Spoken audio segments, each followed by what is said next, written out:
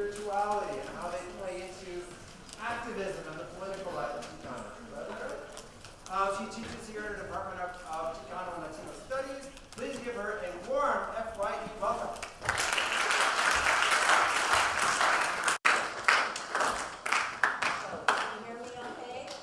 Well, thank you so very much. I know it's tempting not to come to class today, given that you just came back from spring break and the weather is just phenomenal. So I appreciate you all being here. And I'm really grateful to the first year experience staff and faculty who made this possible for me to talk to you about a topic which is very important to me and one that I'm still trying to figure out, and hopefully maybe some of you will have some feedback for me. You give me your ideas, your opinions, your suggestions in further developing these ideas around spiritual activism. This is the latest anthology that I worked on along with Dr. Irene Lara.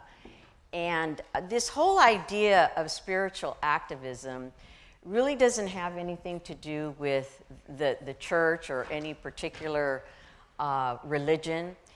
I want you to think of spiritual activism. This is what we're really getting at. How spiritual activism can be used as an idea or a tool for creating, one's personal transformation, your own transformation, and I'm not talking so much, developmentally, in the traditional psychological sense. I'm talking about a political transformation, okay? What we would call a human transformation, and how that relates to creating social change in a larger society. Now, why am I particularly excited about this topic is given the political moment in which we're living in today. I feel that the group that is referred to as the millennial generation is at the forefront of a very critical moment in history. So let me say that again. We are living, I believe, in what can be an extraordinary historical moment. And rarely do people get to live through such moments or even experience them. So I feel very fortunate and very happy that I witnessed one movement and was a product of that movement, which was the 60s. And what happened in the 60s had, it influenced our lives for the next, 20 years. And that was a rare historical moment. And I know many of you have probably heard about the 60s. You're tired of hearing about it. Oh, yeah, those people, they did this, they did that. No one can ever live up to that historical moment. I truly believe that in my lifetime, and I feel very fortunate, that we will again witness another significant historical movement, and that's now. If we look at what the students have been doing in Florida and how they've created an intergenerational movement, a movement across, race, ethnicity, class, etc. I don't think we'll have another such movement for another 50 or 60 years. So what I'm saying to all of you is tune in, okay? Tune in, because you are living through one of the most, which I feel potentially is an incredible, incredible historical moment. And I, for one, am very, very excited.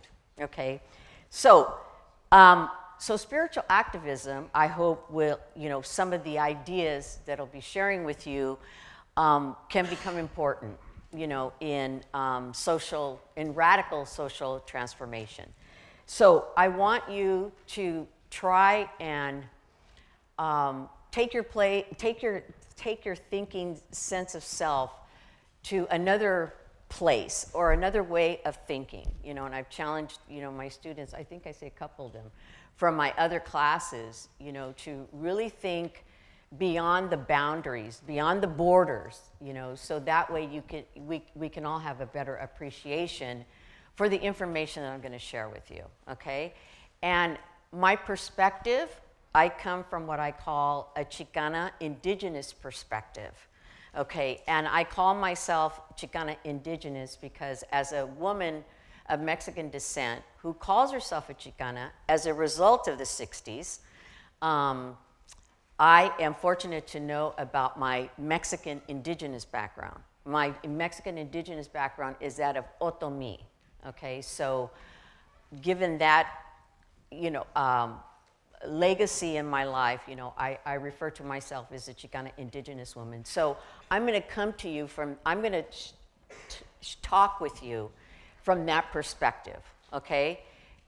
Think of, you know, being in a circle. This is not the hierarchy. I'm the professor with all the expertise, and you're just there, you know, to take in information and regurgitate it at the end of the semester. But to really take in this information and try to understand it in relationship to your own lives or your own group that you belong to, your family or your community, okay? So, with that being said, as it says here, the knowledge I share with you is my gift of healing, learning, and transformation. And I think that in education, we do go through a process of healing. And what I mean by that is in understanding our life conditions, you know, there are various levels of oppression that many of us experience, oppression, exploitation, you know, et cetera, and we just don't take it as, well, that just happens to be a life condition.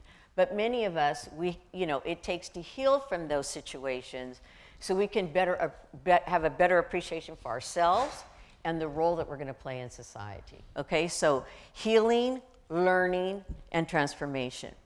And so this positionality, or my place in society, or my place as a Chicana indigenous woman, it reflects two indigenous expressions.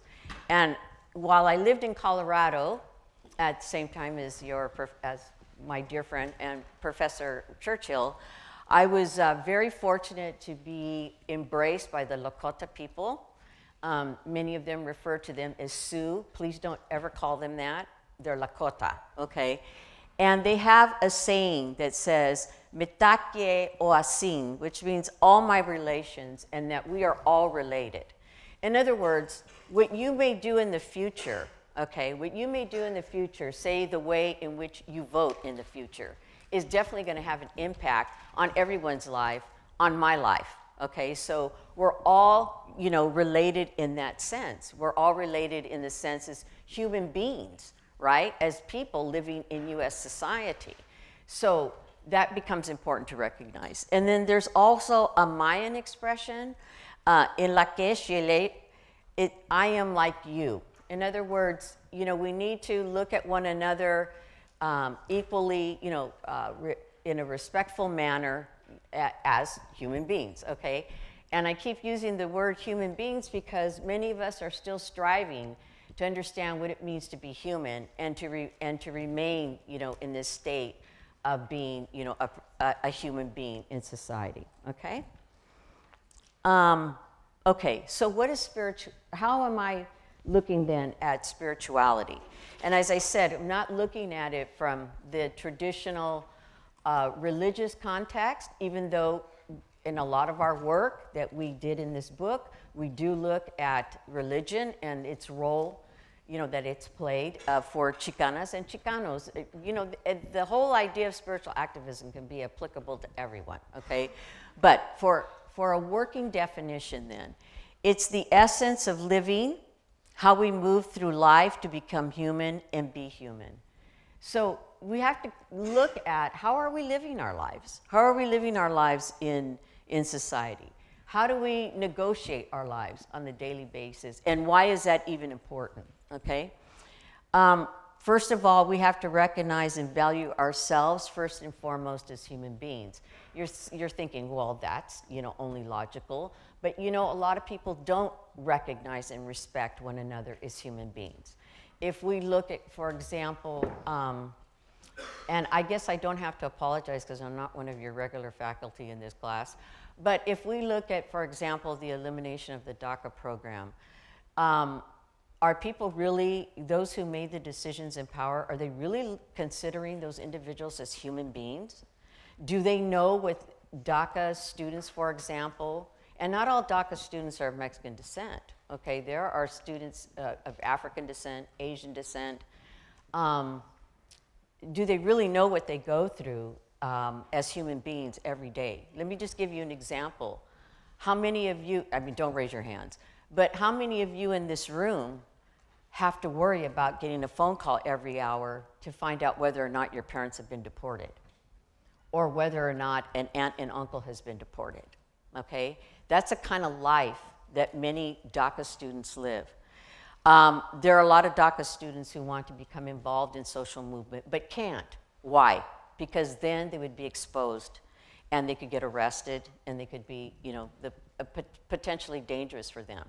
I mean, many of us in this room, you know, all we care about is what's going to happen at 1 o'clock, okay? And I hope that in your lifetime that you can get beyond, well, what's going to happen at 1 o'clock, and be in the moment, you know, even if it's only for 30 more minutes, okay? It's not a lot to ask for in a lifetime, especially when someone is passionate about what they're talking about, someone who's passionate and believes in this generation, and that we will move toward radical transformation and the betterment for everyone.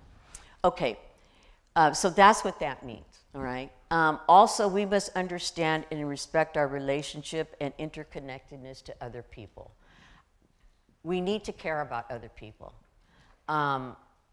Just because we don't know someone, or we don't know the situation of individuals, we need to understand and respect, you know, them as individuals. For example, the young man who was shot 20 times, did not have a weapon, he was around your age, who was shot 20 times in his grandmother's backyard. And I know that you were born into a culture of violence, and you're somewhat immune to it, and you're used to hearing about violence, okay? Now, our generation, yes, or generations before you, yes, we were subjected to various violences, but when they occurred, it rattled us, it shook us up, okay? So many of you may say, well, you know, he got shot, you know, what a unfortunate incident. And you should become rabid about that situation, because we're talking about a young person whose cell phone was mistaken for a gun and was shot 20 times, okay, by 2 officers. We should care about that, okay? So that's what that means. To other people, plants. You know, people think plants, well, what do plants do for us? First and foremost, they nourish and feed you. Okay, those of you who are vegetarians and you're, you know, onto the kale kick and whatever green kick you're on, you know, blah, blah, blah.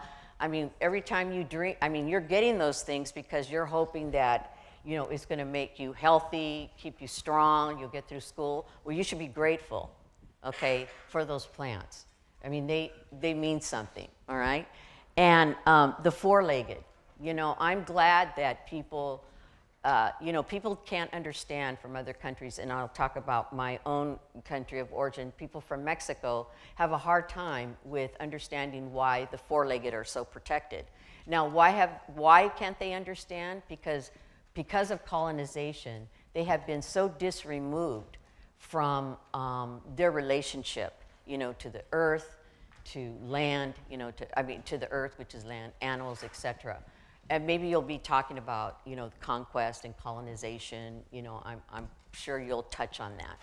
But because of their experiences, people of Mexican descent are extremely detached from their own indigenous heritage, okay? And Mother Earth. I think many of you, you know, just given the actions that are being taken in society today are much more conscientious, you know, about littering and recycling, and, you know, et cetera, et cetera. So that becomes important too. All those things we need to think about, you know, I think in our everyday lives, okay? All right, let's go on to this. Okay, now, I'm quoting from Professor Churchill's probably very familiar with these authors, but this is Silvia Ledesma, who's a Mexican indigenous scholar. And what we're talking about is journeys. When we talk about our lives from indigenous or Mexican indigenous perspective, we talk about journeys, okay? That life is a journey, and it truly, can be. So in the journeys then, in these journeys, the coming together as humanity, as a spiritual civilization, is the call to arms to young people as warriors to conquer our humanness and road to freedom. This is a very powerful quote, and I think that we're beginning to see that this idea being implemented today with the unfortunate incidents that began in Florida. But it's a call to younger people. It doesn't mean that people my age or people a little older than you are going to fade out and just sit back and say, okay, you do all the work. No, but you really are the individuals, because you're living in that moment. Hopefully some of you who are living in that moment are the ones who will be able to guide, and give us direction. So it is a call to young people, to take us to a spiritual civilization. I'm not talking about this, okay? Name fatherhood, no. We're talking about a spiritual civilization that refers to all the ideas that I just talked to you about. That relationship, among us, plants, animals, moving toward, what some people call democracy, okay? But we refer to it as a spiritual civilization, okay? It says we must proclaim ourselves as sovereign individuals and move towards co-creating a spiritual civilization to heal from exploitation, oppression, and racism.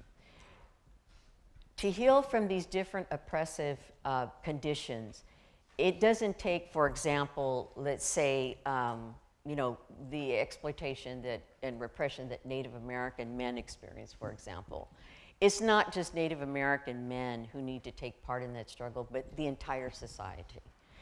What happened to, the young African American man, the genocidal, practices, we're going to call them genocidal practices of, the police. I mean, I hate to put it so, bluntly, but those are, many of us consider it as genocidal practices, but we have to work together. It's not just one group's responsibility. And we have to learn how people's and individual roles. Every community plays a different role, okay? Given where they're at, where they're socially located in society. All right, so that becomes very important. So this is something that I believe in. I think spirituality, or the way that we're looking at spiritual civilization, is revolutionary, and that revolution is spiritual. And I think, again, it becomes an important or critical way of thinking and being, for the political moment that we're living in now. And I know when people see the word revolution, it's like, right away, people have this, at least my generation and maybe generations before you, but maybe all of you are more accustomed to hearing the term, but, it used to be, a bad word, revolution. How do you talk about revolution, When, in fact, the U.S., many, we'll look at racial ethnic groups and even the working class, there have been many revolutionary movements in this country. And unfortunately, in our traditional history courses, we look at them simply as social movements. We don't look at them as radical revolutionary transformations, okay? Okay. Any questions or comments or suggestions or to these ideas? Because right now I'm just sharing with you, this book that we wrote on spiritual activism, the general ideas, that we're trying to share with people. And if they're unclear, please, I'd be more than happy to provide clarification. Yes? Aren't we already humans, though? We are humans, but how we are humans in society is the question, okay? Now, you can be a human being in U.S. society and just simply go through being an individual who just, I'm going to live the traditional life course and just exist. But to live is, involves contributing to society and making that society the type of society we want. Because people all have, everyone has an idea of the type of society they want to live in. And, that imaginary, right? Not, when we say imagination, again, people think, oh, you're thinking like a little kid. No, that imaginary, that political imaginary, everyone has an idea of what kind of world they want to live in. Well, it's not going to come to you. You have to make it happen, okay? So that's the difference. We're all human, yes, and we can all live our lives, but if we want things to be different, it's not just going to happen. Okay, we have to be a part of those changes. Yeah, thanks for the question. Yes, what is your name? My name is Cole. Cole. I just wanted to, you used the term police genocidal practices. Uh-huh. Could you elaborate on that? Oh, what I meant was, okay, when we talk about genocide, you know what genocide means, right? Is the elimination or it may be unconscious or conscious at this point, elimination of a group of individuals. Or community or what have you. And many people are questioning, many people are questioning the way in which people are being handled by police officers, okay? And many of them have stated it reflects a sense of genocide if we're looking at the numbers of young, African-American men who have been subjected to what many are saying, police violence. So this is a narrative, a dialogue that's taking place among, the communities. So I wanted to share that with you. Yeah, thank you. Yeah, cool. Anyone else? Anyone else? Okay, so that's the basic ideas around this concept of spiritual activism. So I'm just laying out the general ideas, and then, if there's something that you don't understand, or if I'm using a term that is unclear, thank you, Cole, please let me know, because I try to clarify, all my concepts or words that I use. I feel that professors who don't clarify their concepts, it maintains a hierarchy, and I'm not here to maintain a hierarchy. I'm here to become your ally. In addition to sharing knowledge with you, I want to be an ally. I want you to remember the old lady, in CALS. Hey, why don't we call that old lady that talked to us? Maybe she'll, get involved in our movement. You're supposed to laugh. Anyway, okay, that didn't work. All right. Okay, so where does spiritual activism begin then? Spiritual activism, many people ask this question, let me clarify something here. The idea of spiritual activism is not my own. I didn't, whoa. Oh, that's me. Sorry. I was like, did somebody fall? I didn't create that term. The author who brought forth this term was Gloria Anzaldúa. But other people, Ledesma, and many indigenous scholars have also used the term spiritual activism. But I've referred to it the way in which Gloria Anzaldúa, may she rest in peace, she's no longer with us. She was considered, a leading theorist, a person who does, Chicana lesbian theory in Chicano and Chicana studies. And so I draw a lot from her work, and I really regret not being able to be here. I think it was a week ago Monday. Ana Louise Keating, who worked very closely with Gloria Anzaldúa and still provides this incredible platform, who herself, she was one of my editors for this book, by the way, is incredible. And she was here Monday, a week from Monday, or before Monday. And, but unfortunately, so many of the ideas, I'm heavily influenced, let me say that, by Gloria Anzaldúa and many scholars. Okay, so where does it begin? Gloria Anzaldúa and Ana Louise Keating talked about spiritual activism. Well, where does it begin? It begins with the personal. All of us, have to look toward, we have to do some very critical self-reflection. And then, acknowledging our radical interconnectedness. In other words, when we talked about, or when I talked about us being, all related, radically interrelated, interconnected, sorry. So we really have to do some self-reflection, that's part of this process of what it is to be human, or you know, to maintain this sense of humanity in a spiritual civilization. I mean, I'm talking, we have to seriously look, you know, do critical self-reflection. And I think that can happen, you know, given this is the first year experience, the professors that you have and what they're trying to share with you. I think they're really trying to help you, are trying to guide you and assist you in becoming a critical thinker. And that's what's really important. You know, the majority of our society, you know, they're not critical thinkers. You know, journalism, for example, or journalists have noted that when the news is provided on television, that it's done at a level of, say, someone who has an 8th grade education. Okay, so it's just informing people. But people receive information, but they're not actually learning anything from it.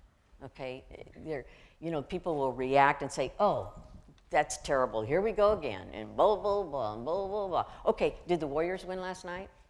That seems to be what's most important, right? I mean, it is important, because I'm a Warrior fan. But it's not the most important thing, right? I mean, and I'm also, you know, go Mississippi State or South Carolina. I don't want to see UConn up there again. Women's basketball. Okay. Anyway, now this becomes part of the process too. You know, this reflection. And then spirituality for social change recognizes the many differences among us, yet insists on our commonalities and uses these commonalities as catalysts for transformation. Oh gosh, sorry about that. The most challenging thing, now it's easy for us to come together under commonalities. And when we get together, we can share those commonalities and talk about those commonalities. For example, you're all students here at Sonoma State University. Okay, you have a commonality as a community of students, okay? Say there's a particular issue that you want to work on. For example, the raising of your tuition, which is going to happen, I think, unfortunately, right? That's what I've been reading. If you come together as a community of students and you critically look at how those tuition hikes are going to affect different individuals, then that's what you need to focus on as a group of students. You know, for example, to say, well, you know, this group of students are going to get hit the hardest. This group of students, maybe it won't be too difficult on them. But it's the differences that should bring you together, and it's the differences then that help you and guide you to work on a particular issue. Say, for example, you know, you go out and you know, you have demonstrations or whatever, what have you. You write letters, or you know, against tuition hikes. But not only do you learn how different people are affected, but you develop new relationships among yourselves. And that's what's important. It's important for different organizations. You know, think of it as a huge house, and everybody has to go to their room and figure it out, okay? But then you come to the dining room table, and you say, okay, this is a situation for this community, this is a situation for that community. That's where you build strength. It's not on the commonalities, it's the differences, okay? And it's not always easy either. So, I mean, you know, with social change comes tremendous conflict, okay? So that's something else that we also talk about, or, you know, this, how does this quote unquote work, if you will. Okay, now, this becomes, you know, part of that idea of being human and maintaining this sense of humanity. And I draw again from Gloria Anzaldúa and Ana Castillo in this particular part of the book. So, you know, when I asked my elders, well, how do you go about doing this? And some of the questions that they said, that they proposed to me, is they noted, we need to ask questions. We need to ask ourselves, what can I bring to this life? Okay? What can I bring to this life? We need to be active, not passive, observers of life. And many of us, you know, naturally, I mean, you're young. You know what, you're all 18, 19, 20 years old. So you're probably in this mode of being, you're participating in life, you're living life, but you're being passive observers. And, or, you know, at this time, you know, we're being passive observers. So what Ana Castillo says is that if we just simply move through life and try to get from one day to the next, and I know it's hard to get from one day to the next, but if you incorporate this idea of spiritual activism, getting from one day to the next will be completely different. You know, she argues then that that is more of a male principle, if you will, okay, where social transformation, you know, she says that we need to move toward what she calls the feminine, you know, or the feminist principle, which means to move beyond, you know, being passive. And there are many men today, excuse me, there are many men today who read the works of Anzaldúa and Castillo and who do consider themselves feminist. And that's a whole other conversation that your faculty can get into with you. So they do consider themselves feminists because they see that many times, you know, men do stay in this, not all men, but a great number of men stay in this role of just, you know, going through life and being passive observers because, you know, they're able to retain their privileges. Okay, so for men to really get involved, you know, with women, you know, at a political level, many times they have to relinquish, you know, their privileges, okay, because they are men, whether they want them or not, are granted privileges that many women are not granted, okay? And that's a whole other conversation that you can get into as well, since our time is short here, and I want to get some more feedback from you. Now, then moving back to another idea, a related idea, is called the decolonization, and I want to talk a little bit about that, what that term means. So the decolonization of indigenous Chicana bodies and the reclaiming of their spirits is a struggle for their human rights as women. So in general, if we're looking at Chicanas, for example, they're a marginalized, you know, a population, not unlike Native American women, you know, African American, Asian, queer women, you know, women of color, if we're just talking about women. To reclaim our sense of humanity as women of Mexican descent and to move beyond, you know, the margins that we occupy in society, to become more of the, no, what I mean by this, and it's very complicated, but to be acknowledged and respected, as we were talking about earlier, this sense of respect, you know, for an acknowledgement for women, let's just say, you know, this is a very specific example of women of Mexican descent. That's very important for us. So when we talk about decolonization, what we're really referring to, and again, I'm sure you'll talk about this in your other classes or what have you, what we mean by decolonization is that, you know, Spain was, you know, conquered by, I'm sorry, Mexico was colonized by Spain, and then later on, you know, the conquest of the Southwest, which took place, you know, by the United States. So there's this historical legacy of colonization, you know, that has taken place. And so when we talk about decolonization, what we're trying to do is really to move forward in spaces that are where one is respected, where there's a more, you know, there's a sense of freedom. So decolonization then involves a process, first of all, of recognizing a history of oppression for many people. But again, I'm just talking specifically about people of Mexican descent. Women, we need to recognize, well, what has been our history? How have we been treated historically in the Americas? And what consequences has that had for us now in contemporary United States society? You know, history has its effects. You know, it's not that, you know, a historical moment happens and then there's no effects, or there's, you know, people are not affected for years after. So how then has, you know, conquest and colonization affected the lives of women of Mexican descent? So we want to understand that. What is our history? You know, many of us are not taught our history. So that's what that means. First of all, is learning about our history. You know, where did we come from, and how did we get here, and, you know, et cetera, et cetera. Okay? Is that clear? Yeah, all right. I'm going to go a couple more minutes, and then I really want to get some of your feedback.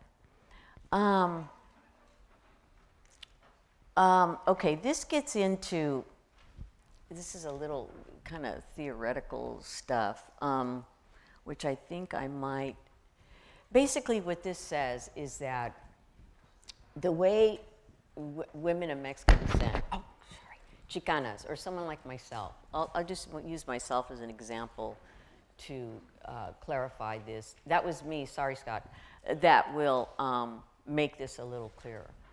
Who I am today, I have been influenced by, you know, culture and various cultures, not just Mexican culture, but mainstream culture, indigenous culture, and cultures beyond the US border. One in particular that I have been heavily influenced by is Cuba. I've been traveling to Cuba since 1990, and I have lived in Cuba. And I've witnessed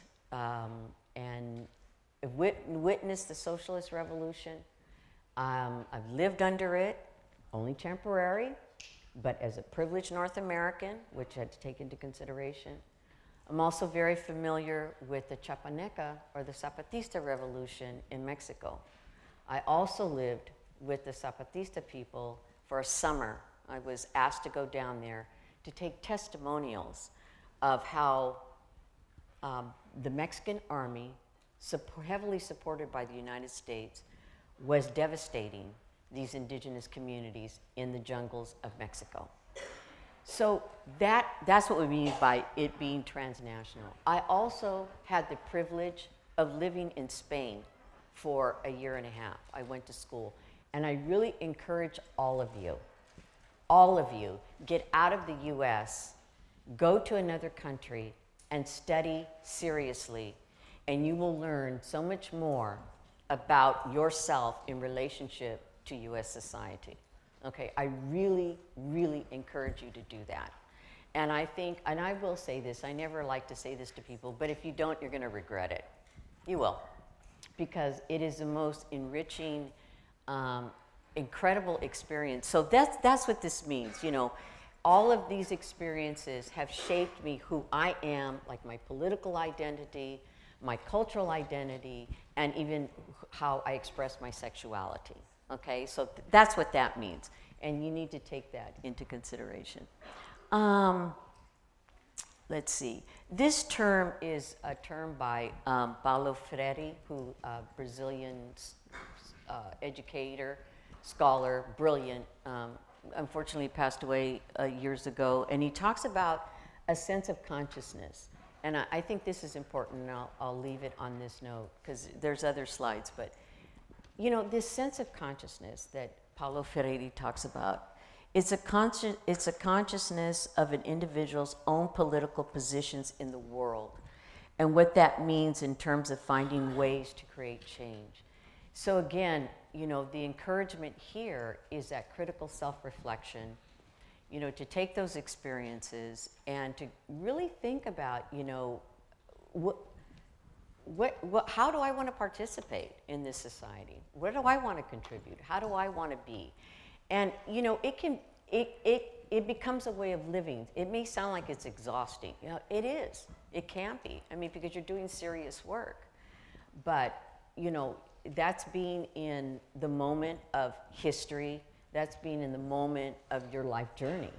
You know, so that's the encouragement, and I'm hoping that, this idea of spiritual activism, I already feel that there are elements of spiritual activism in today's movement, in the current movement that's occurring, regarding gun violence and what have you, but also education and patriarchy or sexism. It's another word for patriarchy. But I think, again, I can't stress enough if you could just stay in the moment for 30 minutes, without talking to your friend and laughing and giggling and, wondering what you're going to do at 1 o'clock, playing on your computer, playing on your phone, sleeping, whatever it is you're doing right now. That's all it can take is just, being in the moment 2 or 3 times a day and really taking in, what people are sharing with you. Because we do this because we're passionate about what we do. I have other things that I could be doing, but this is really important to me. And I want to build relationships with your generation. I want to be a part of that movement as well. I was very young when the first movement started. I was in middle school, but yet I was very active, because I had parents who were very active, with the United Farm Workers, with, the Democratic Party. I had the privilege of shaking the hand of somebody you probably don't even know or heard of Bobby Kennedy. And, so I marched, to the Capitol with Cesar Chavez and Dolores Huerta. And so all those things, helped me to develop, to be the person I am today. So we have about 2 or 3 minutes, and I really would like to, if you have feedback, maybe you can give it to Professor, Churchill, or, Professor Scott, Professor Mary, either one of them. But, I hope that, I wish you the very best, here at Sonoma. Oh, did you have a question, or? I totally have a question. Oh, okay. Don't ask me anything I can't answer. I don't think I will. Actually, I wondered if you could speak even more personally, because I think you're calling us to a vision of spirituality that is very engaged with the world, right? Uh-huh. And I think a lot of us have the idea that a spiritual life retreats from the world. Right. Like that? Like you Good go point. to a cell and you pray for the rest of your life, or you meditate, so can you talk from I hope a personal perspective about Exactly. how actually engaging with the world is spiritual and how it helps you create an inner sense of meaning and purpose in your life? Absolutely, yes. Thank you for that question. That is so important. When I'm talking about this spirituality, I'm not talking about going off and meditating for an hour or, which is fine, you can do that. But this is actually engaging in society. Here as a student at Sonoma State University, I engage in spiritual activism, I think, via my classes, where I'm trying to move my students in thinking critically, or, the movements that happened this past week. We're actually going to an activity, learning about it, how to be a part of it. So it does take energy. It's not like, okay, I'm going to go home and I'm just going to, which is great. I have not, because I do yoga and all that, Tai Chi, whatever. And those are other forms of spirituality. They're very healing for people and are important, for you to continue to engage in society. But this is a societal engagement. Thank you so much for this question. It's a societal engagement rather than retreating and being at peace, just by yourself and only yourself. Okay, that's what that refers to. Yeah. Any other questions or comments? Well, I want to thank you so very much.